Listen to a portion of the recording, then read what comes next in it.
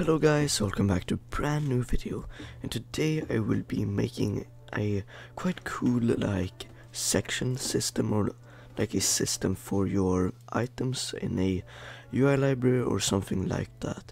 But yeah, let's just jump straight into the video.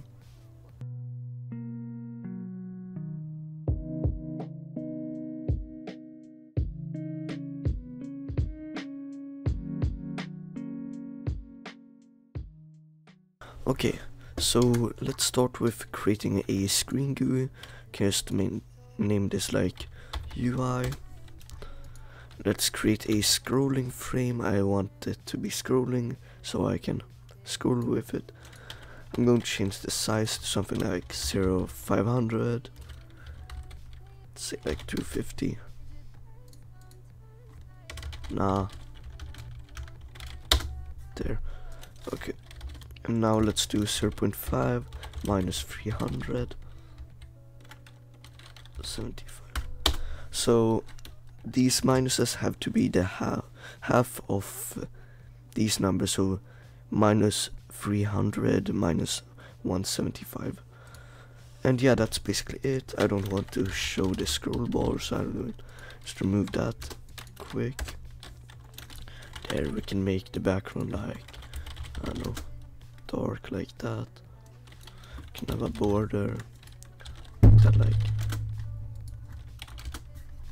yeah, no, for there I guess. Okay, actually let's just make it like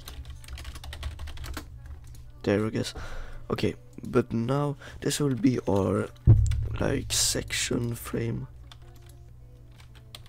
sections.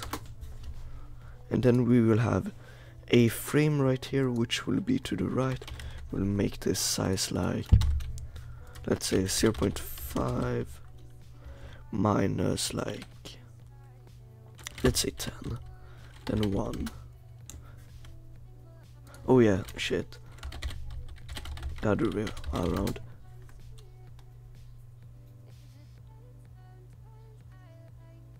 Bruh.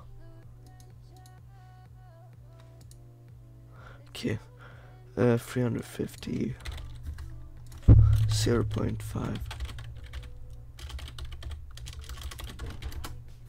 Yeah, that works. Okay, 6.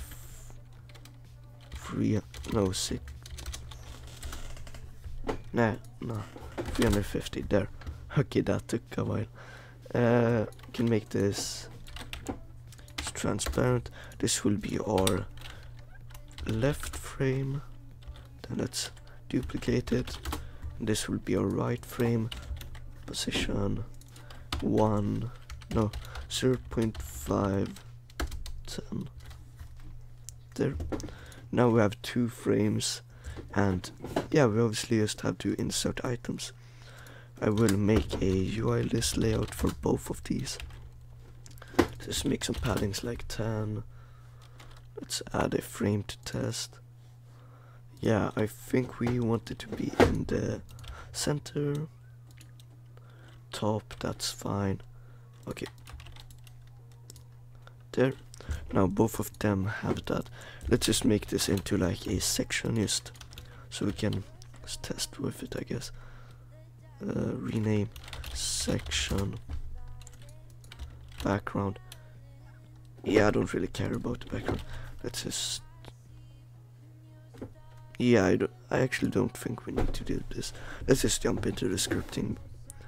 So as said, I will do this in Roblox Studio, but it's basically the same thing.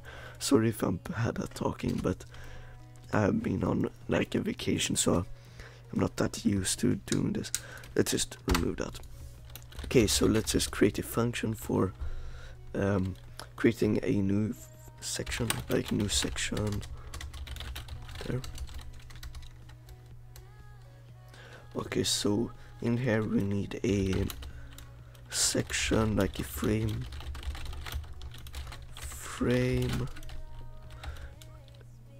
Doesn't need a parent at the moment. Let's make this like section dot size equals 10. Then let's just do a random number here, after random. So this will be just the one that's the size of this, and then -10, so it will have like 5 pixels there and 5 pixels there. So it isn't the exact. No, we actually don't need that because we did that. So there's already a gap between there. Okay. So now then it makes the height between 100 and 300. Let's make the section color 3 dot from RGB. Let's just do math dot random math dot random. This is just a random color.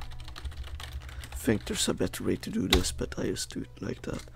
Okay, so now we will want to do local section frame equals script dot parent dot left. Let's just start with left, and then if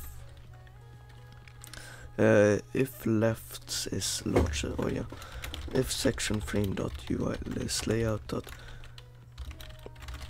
absolute content size dot y is larger than script dot parent dot right dot UI list layout dot absolute dot y, then so this is just if there is more items in here than that, then we want to add item to here instead of here.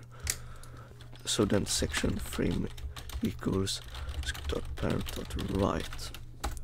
And then let's do section.parent equals section frame. Let's just test that, I guess. Let's do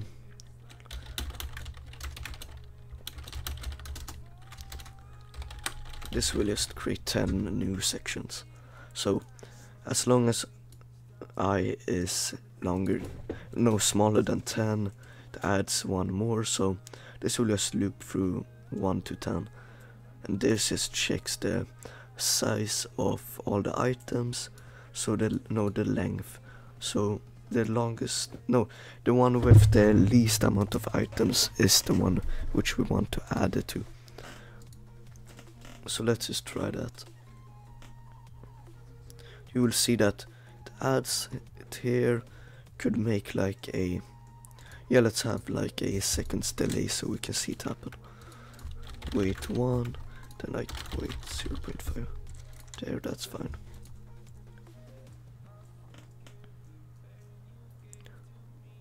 Yeah, you can see that this is the cool thing.